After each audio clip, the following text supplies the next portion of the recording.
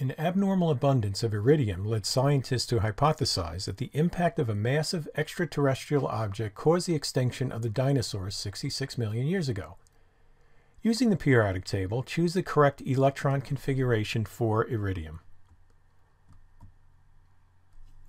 Well, we have to first pull up a periodic table.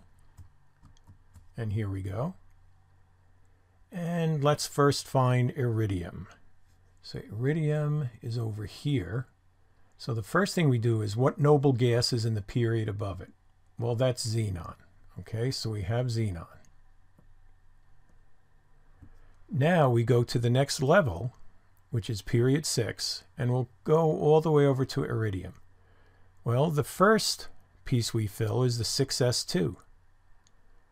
And then we fill all of the F electrons. And now that's 4F in this case. So that's 4F14. And now we have 5D over here, and we count over 7 until we hit iridium. So what do we have? Our answer is B.